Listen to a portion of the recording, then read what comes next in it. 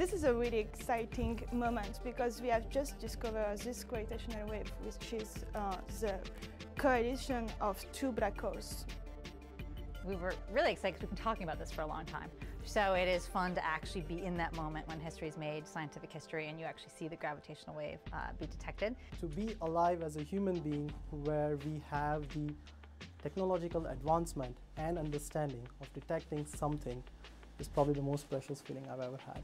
We all celebrated together with a really good whiskey and We opened a very nice bottle of wine. I got really emotional during the announcement today. It felt like it was worth it, staying up all this night, whenever it was necessary to finish the analysis. Basically, what I wanted to draw here was either two neutron stars or a neutron star and a black hole. We expect to obtain a lot of new information about a lot of things about black holes that we didn't know. We have to finish analyzing the data and write some more papers.